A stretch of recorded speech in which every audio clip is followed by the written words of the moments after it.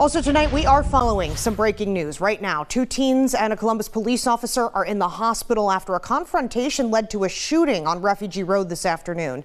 This happened just before 2 o'clock. The scene still very active. NBC4's Anna Hoffman has been there for a few hours now. So Anna, what can you tell us?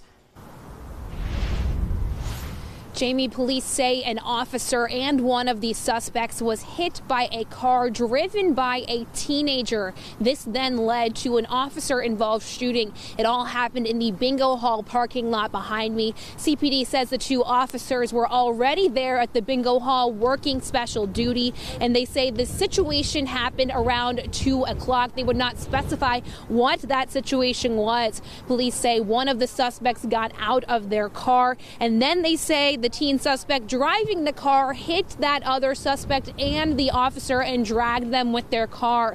Police say that's when the second officer began to shoot at the car with the driver inside, and he did hit that driver. Police say the driver tried to get away, and when they turned onto the road, he did hit another innocent driver who is okay with no injuries. This has been a very active scene for a few hours now. There were probably about a dozen detective cars here on scene, plus some CPD leadership. They are still here working to figure out exactly how this happened.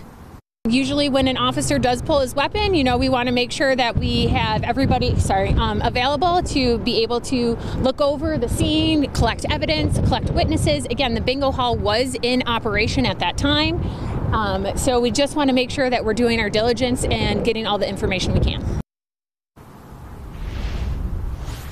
Police say both teens are in custody and they were taken to Nationwide Children's Hospital in stable condition. The officer who was hit by the car was also taken to the hospital in stable condition. Ohio BCI is investigating this, and we are still working to learn more information about how this happened. We will update you as soon as that comes in.